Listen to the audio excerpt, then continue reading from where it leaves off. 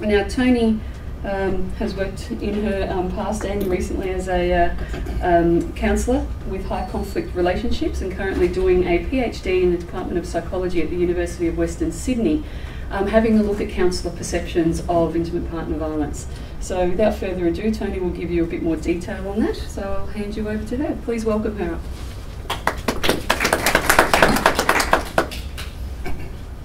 Thank you, Elizabeth. That was a lovely introduction. I feel there's almost nothing more for the rest of us to say. Yeah.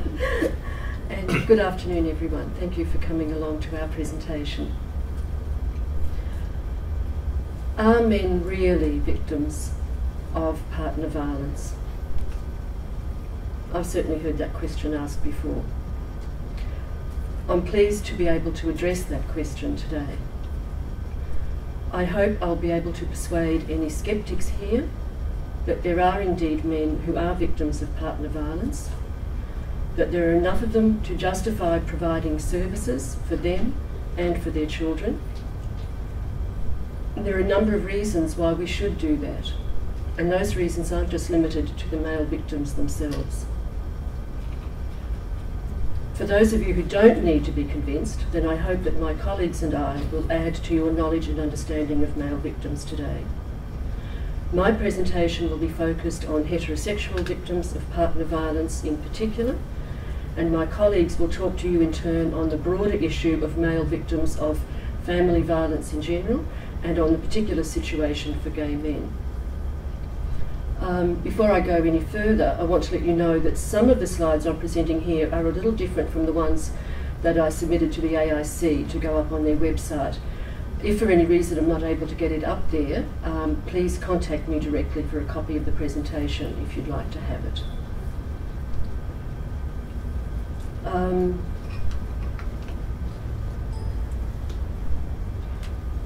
Throughout this presentation, I'll be trying to be consistent with my terminology.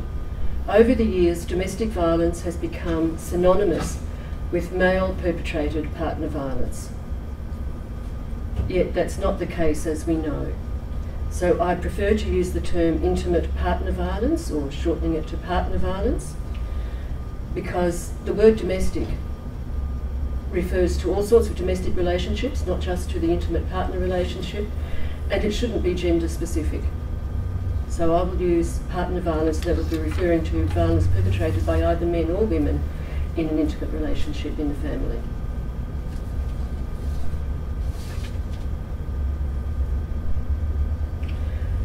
Absolutely central to what I have to say is my own professional journey through this field and how I came to be speaking here. Much like Elizabeth, I had no idea. I had the traditional education in partner violence, or what was called domestic violence, and that obviously was the one that said men were perpetrators, women were victims, that if men were victims, there was something that they had done to deserve it, and that if women were perpetrators, then there was a good reason for it, that they had been victimised themselves, that it was to prevent a preemptive strike that they were expecting in the future. And probably many of you here had that same kind of education. And as you can see, looking at my background here, the emphasis has been on my working with male perpetrators and female victims. That's how I started out. That's what I saw as being a helpful thing to do. So what happened? How come I changed sides, in a sense? Well, what happened was the more that I worked in that area, the more that I worked with victims, with offenders, with couples, the more I realised that that male perpetrator, female victim paradigm was only one snapshot in the collage that is intimate partner violence, and that it has many different faces, and that very often what I observed simply did not gel with this explanation. So I had no basis with which to help people. While it seemed to be true enough some of the time, in many more cases the real picture was much more complex and contradictory. Sometimes it was a case of co-perpetration and co-victimisation. Sometimes even men were victims of controlling and coercive partners, female partners, who were willing to use violence to maintain their position. So eventually I had to acknowledge that there was no way around it. Some men are indeed genuine victims of domestic violence or partner violence. and many of these men have children too. I found this something of a challenge to deal with, either isolated in private practice and being fearful of making a mistake, or being in an NGO where my colleagues were entrenched in the traditional paradigm. I had my own fear of getting it wrong, of falsely identifying a perpetrator as a victim. I was warned against approaching the angry dads movement because they would brainwash me. I really needed to stay on track and on song with what I was doing. One of those representatives I was warned against is here today. And I think you'll find that there's probably nothing terribly scary about him when you hear him speaking. The children, though, are the innocent, really innocent victims of this paradigm. Every single one of those children who's dismissed because their father is dismissed could go on to have much more serious consequences in the future.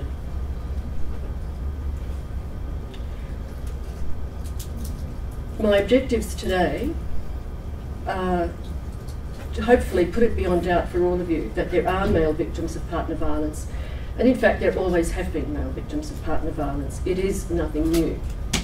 They and their children are present in sufficient numbers to justify services for them. Children suffer just as much as when their mothers are the victims, and in fact recent research shows that the consequences could even be worse for the children of male victims of domestic violence. I also want to establish that men aren't only assaulted in self-defence or in retaliation for their own behaviour. Their female partners are violent for a whole range of reasons, just as men are. And that men do suffer a range of physical and psychological injuries that can be serious. This presentation will show evidence for victimisation of husbands by wives for hundreds of years. This is no backlash. The existence of male victims has been demonstrated in legal and literary works for centuries. This presentation will point out the massive variability in partner violence statistics, explain why this is the case, why and how contradictory and confusing pictures of partner victimisation have arisen. We'll consider why male victims have been somewhat invisible for the past 40 years, because they certainly weren't invisible in the past, in centuries gone by. I'll leave it to my male colleagues on the panel to discuss the needs of the male victims themselves.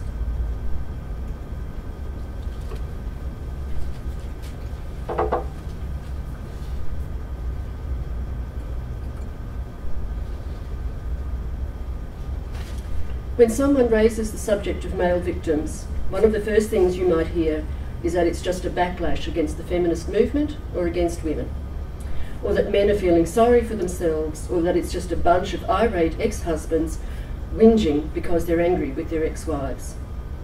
But this extract you see here is from a poem that's one of many that's littered throughout English and European literary history, recounting the violence of a woman towards her husband.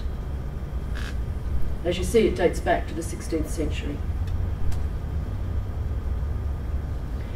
It's not only in popular literature that women's violence has been recorded. The documentation of the victimisation of husbands is found back to at least the 13th century, in a variety of legal, parish and community records, as well as in diaries, letters and in artworks.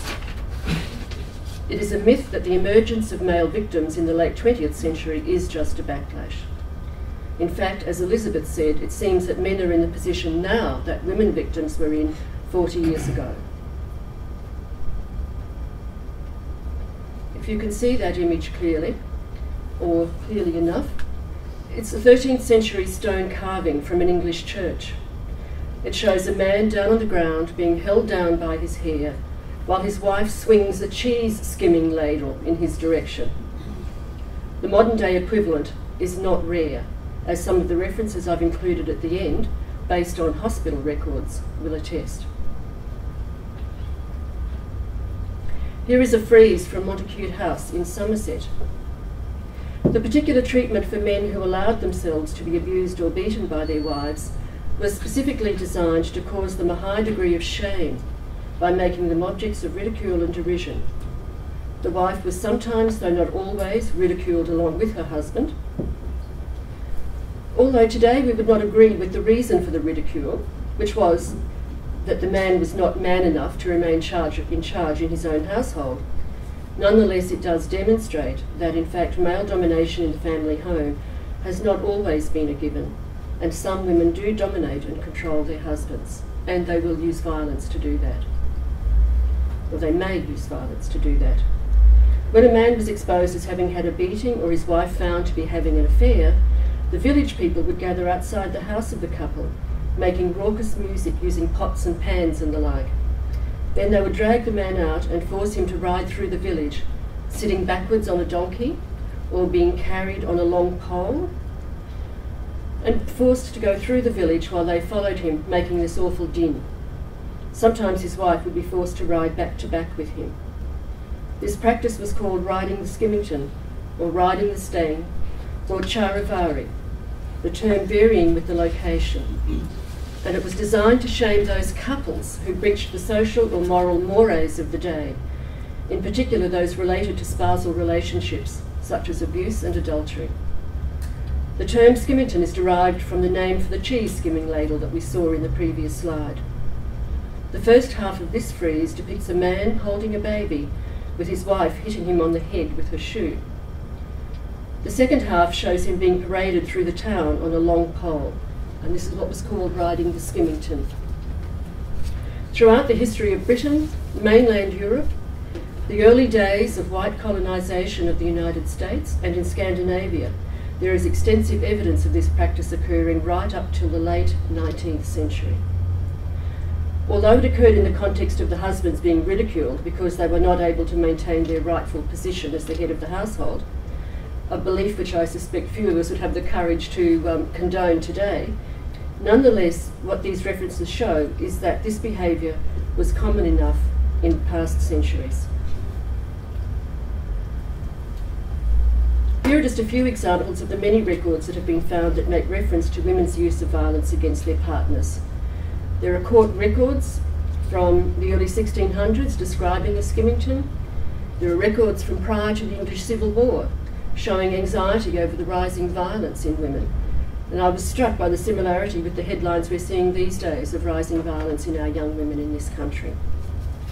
There's legislation in the new colony of Massachusetts protecting both wives and husbands from domestic abuse. And in fact, there's one quote here: "So turbulent and wild, both in words and actions, as he could not live with her, but in danger of his life and limb." Evidence of restraining orders against wives being issued in the late 19th century in England. There are numerous literary examples as well, recounting abuse by wives, and this skimmington, riding the skimmington for husbands. Jonathan Swift, Oliver Twist, Sir Walter Scott, Ben Jonson, Samuel Pepys, Thomas Hardy, all referring to these things. And a comment that Charles Dickens gave to Mr. Bumble in Oliver Twist when told it was his duty to control his wife. He said, "The law is an ass. The law is a bachelor," obviously implying that the law didn't understand what relationships were like, or at least what Mr. Bumble's relationship was like. Here we have a painting from the late 16th century, I think, of Dawes, the henpecked husband, also riding the skimmington and wives beating him. The reason that this happened, he walked in to his bedroom and found his wife in bed with her lover. Now, there's a Dr. Malcolm George in the UK who gives an excellent analysis on the social processes of denial, derision and trivialisation, which are the community's ways of avoiding the challenge of accepting the existence of men as victims of women's violence. This is something which is not consistent with our entrenched stereotypes of strong men and gentle women, and I've included some of his work in the bibliography at the end of this presentation.